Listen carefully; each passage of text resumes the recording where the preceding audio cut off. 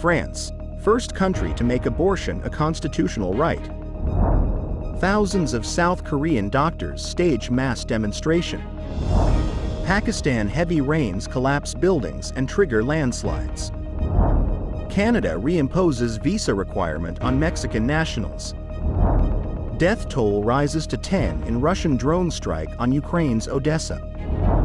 Dune, Part 2 box office with $81.5 million debut.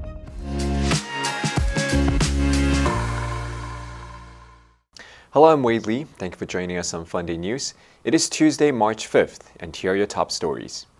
French lawmakers approved a bill that would enshrine a woman's right to an abortion in the French Constitution during a historic joint session of Parliament in the Palace of Versailles on Monday.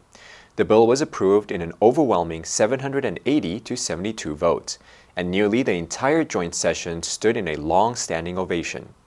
There were jubilant scenes of celebration all over France as women's rights activists hailed the measures promised by President Emmanuel Macron, following a rollback of abortion rights in court rulings in the United States. Pour l'adoption, 780.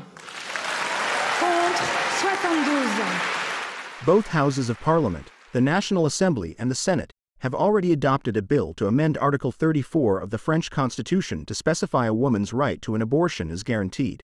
In the lead-up to the historic vote, Prime Minister Gabriel Attal addressed the 925 lawmakers gathered for the joint session in Versailles and called on them to make France a leader in women's rights and set an example in defense of women's rights for countries around the world. The right to an abortion has broad support among the French public. A recent poll showed support at over 80%, consistent with previous surveys. The same poll also showed that a solid majority of people are in favor of enshrining it in the Constitution. Thousands of senior doctors rallied in the South Korean capital, Seoul, on Sunday to express their support for junior doctors who have been on strike for nearly 2 weeks over a government plan to sharply increase the number of medical school admissions. The rally came as the government said it would begin to take steps Monday to suspend the doctors' licenses of nearly 9,000 medical interns and residents for defying government orders to end their walkouts, which have disrupted hospital operations. Protesters chanted slogans, sang, and held placards criticizing the government's plan. There were no reports of violence. According to the Health Ministry, as of Thursday night, 8,945 of the country's 13,000 medical interns and residents were confirmed to have left their work sites. The striking doctors are a fraction of South Korea's 140,000 doctors. However, they account for 30 to 40% of the total doctors at some major hospitals, where they assist senior doctors during surgeries and other treatments while training. Their walkouts have subsequently caused numerous cancellations of surgeries and medical treatments at the hospitals. Senior doctors have staged a series of rallies backing the young doctors but haven't joined the walkouts. If they also launch strikes, observers say that would be a major blow to South Korea's medical service. Prime Minister Han Duck-soo on Sunday urged senior doctors to persuade the striking junior doctors to return to work. Heavy rains that swept across Pakistan have left at least 36 people dead and 50 people injured, collapsed houses, and triggered landslides that block roads, particularly in the northwest. Mostly women and children were among 30 people who died in the rain-related incident in the scenic Swat Valley, the Khyber district, and elsewhere in the Khyber Pakhtunkhwa province bordering Afghanistan since Thursday night. 5 people died in southwest Balochistan province after floods swamped the coastal town of Gwadar, forcing authorities to use boats to evacuate people. Sarfraz Bugti, the chief minister in Baluchistan, said Sunday that 700 homes had been damaged. Authorities were sending emergency relief and heavy machinery to remove debris blocking highways. The country's Karakoram Highway, which links Pakistan with China, was still blocked in some places due to landslides triggered by rain and snow, according to the spokesman for the northern Gilgit-Baltistan region, Faizullah Faraq. He said the snowfall was unusually heavy for this time of year. Authorities advised tourists against traveling to the scenic north due to weather conditions. Last week, several visitors were stranded there because of heavy rains. Pakistan this year has witnessed a delay in winter rains, which started in February instead of November.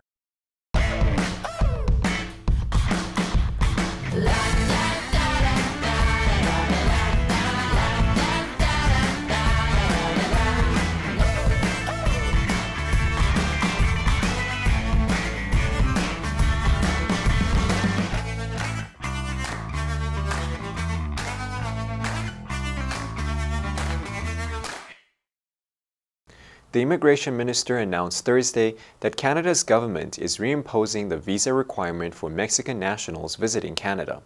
Quebec's premier has been urging the Canadian government to slow the influx of immigration, which he says has been straining resources. The U.S. government also urged Canada to take action as some Mexicans have been crossing illegally into the U.S. from Canada. Immigration Minister Mark Miller said that the new rule takes effect late Thursday. He added, "We have seen exponential growth in asylum claims, particularly from Mexican nationals in the last year."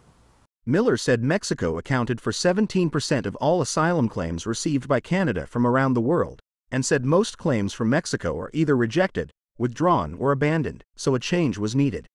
Trudeau's government lifted the visa requirement for Mexican visitors in late 2016, removing a major irritant in relations between the two countries.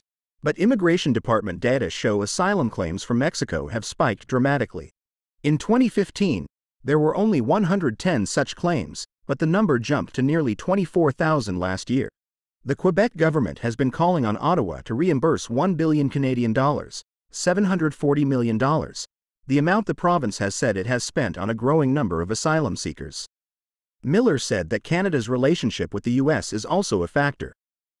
The death toll from a Russian drone strike that destroyed an apartment block in Ukraine's southern port city of Odesa on Saturday has risen to 10. Ukraine's interior minister reported the rescue workers on Sunday morning retrieved the remains of an infant and the baby's mother, raising the number of children killed in the attack to 3. On Saturday, Ukrainian authorities reported that a baby was among those killed after falling debris from an Iranian-made Shahed drone hit the apartment building, one of 8 Russian-launched drones. Russia has launched several thousands of these long-range winged drones throughout the war at targets across Ukraine. Local Governor Ole Kuiper said that rescue workers continue to comb through the site, and regional authorities announced a day of mourning for the victims. Elsewhere in Ukraine, regional authorities reported that a 58-year-old man died under rubble after Russian forces shelled his village in the southern Kherson province. Zelensky called on Western allies to boost Ukraine's air defenses in the wake of the deadly attack. Zelensky said, "Delays in the delivery of weapons to Ukraine, as well as air defense to protect our people, unfortunately result in such losses. Ukraine has never requested anything more than what is necessary to protect lives." Ukraine is currently struggling for resources as the war grinds into its third year with a $60 billion aid package held up in the United States Congress. Movie theaters were looking for a savior, and Dune Part 2 is delivering on the promise. Armed with sandworms, big screen spectacles, and the star power of Timothée Chalamet, according to studio estimates Sunday that Denis Villeneuve's science fiction epic stormed the North America box office this weekend, earning $81.5 million in ticket sales. Internationally, it's earned $97 million, bringing its global debut to $178.5 million. It's the first major hit of 2024 and one that was sorely needed by exhibitors. Although there has been holdovers from December that have continued to earn, like Warner Bros. Wonka and Sony's romantic comedy Anyone But You, the box office is in a bit of a drought. In the first 2 months of 2024, no films have crossed $100 million domestically. The highest-earning movies have been The Beekeeper, Bob Marley, One Love, and Mean Girls.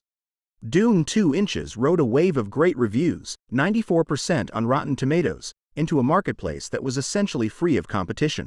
Warner Bros. Released it in 4,071 locations in the US and Canada, where audiences across the board gave it the highest post-track marks and a cinema score.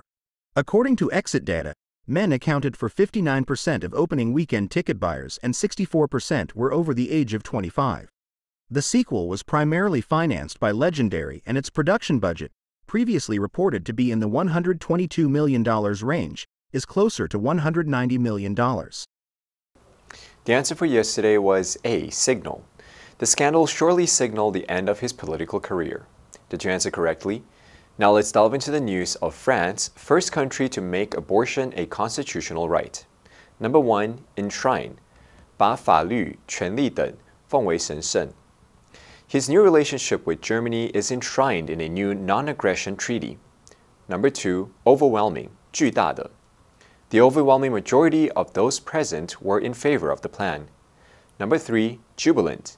喜气洋洋的. Before his eyes was a sea of jubilant people. Next, we have a multiple choice question for everyone to practice. Which answer would you choose? You can write your answer in the comments section, and the correct answer will be announced tomorrow. And that's it for today's Funday news. Be sure to tune into Funday News from Monday to Friday and click the link below to join Funday for free. I'm Wade Lee, your host. I'll see you next time.